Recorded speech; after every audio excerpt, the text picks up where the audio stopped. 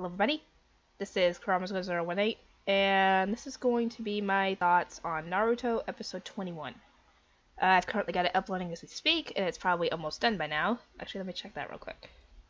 Yeah, it's about done. It's on 100%. It's done. I just gotta wait for it to process. Anyway, this essentially is showing off how the kids have grown since they left the academy.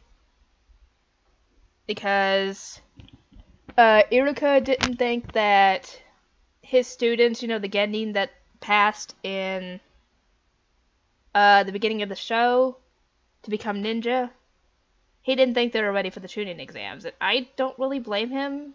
I mean, they just graduated not long ago. I don't know how long it was, actually. But yeah, the senseis know the students because they're the ones training them now, so I think that they would know best, possibly, if, they're ready for the Chunin exams.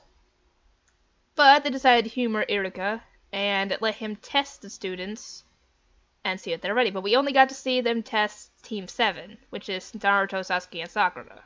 We didn't get to see him test the others. But anyway, he ended up testing Sakura's ability to see through genjutsus, which are essentially illusions that are mental. Or rather just illusions in general. And she was actually able to see right through the illusion, especially because she knows how Sasuke acts around her. And he wasn't acting like he usually does. Though then again, him telling her to not be in the training exams was actually, I guess, kind of in character for him. Because she is the weakest out of the group, at least currently. She'll get much stronger as the show goes on. At least once a certain character starts popping up in the show, and then she starts training with her, and yeah, she'll get stronger. Don't worry. Anyway, yeah, it tested her knowledge on not only her teammate, but also whether she can see through genjutsus or not, which is probably a good idea, considering you never know if you're going to encounter those in the training exams. And she obviously saw right through it. And the illusion of Sasuke, which it wasn't actually Sasuke, it was a fake.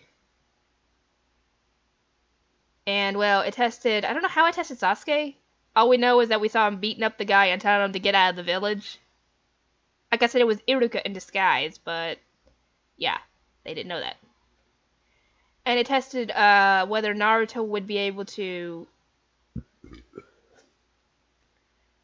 I don't know what her name was, the little girl that was with Konohamaru and them. She got kidnapped by Iruka, or the bad guy, I should say, because it's Iruka. And left with her, and was trying to essentially use her like a hostage and to get the Stealing Scroll, but Naruto outsmarted him, used not only a replacement jutsu, but used a shadow clone jutsu to beat the guy up. So yeah, he tested them in apparently unique ways. I still don't know what he did for Sasuke, but he apparently tested them all and figured that they were all ready for the Chunin exams, whether he liked it or not.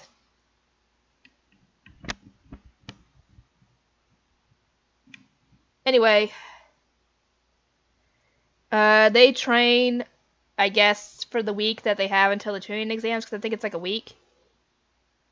I think. I don't remember what they said, but there's a certain period of time before the Chunin exams were supposed to start. I guess they have that point to train, or get ready or whatever, and then they go to the building that they're supposed to. And already we could tell there's a genjutsu because apparently they only went up one flight of stairs before they got to the floor that everybody was gathered on, even though they were supposed to meet up at room 301, which is on the 3rd floor. And Sakura saw through the genjutsu, obviously. And we get to see the team of Lee, Neji, and Tenten. I think it's her name. And Lee surprises everybody, but not me, by asking Sakura to be his girlfriend. Which I think would be cute. I think they would be a cute couple, because Lee is one of those guys who would treat you like a queen, I think. yes, he would still be obsessed with training, but when he's around you, he would treat you like a queen, I think. I think he's one of those guys. And he will defend you and your honor, no matter how small the issue.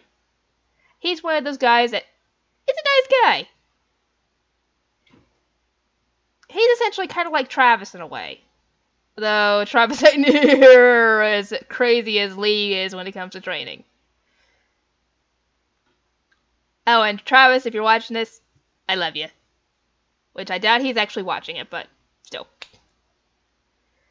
Anyway, yeah, Sakura immediately rejects him. I think it's because she says he's weird, which he's not. He's kind of strange looking. I will give him that.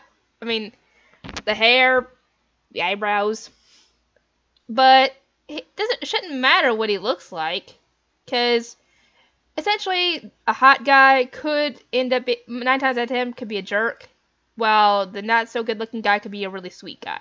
So don't always go for looks. Always go for the personality, and if they're good looking as well, that's a bonus. At least that's how I see it anyway. I always go for personality. That's why I'm with Travis, because I went for the personality, obviously.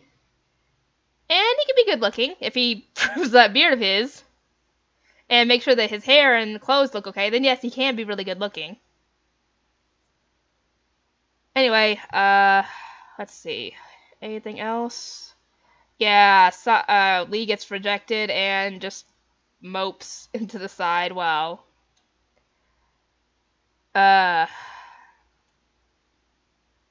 Yeah, while the others head up to the floor that they're supposed to go to. And that's about all that happens in this episode anyway. Anyway, that's about all I have to say. I usually just give a recap of what happened in the episode, plus adding my thoughts in it with it as well. Anyway, that's all I have to say, and I will see everybody next time.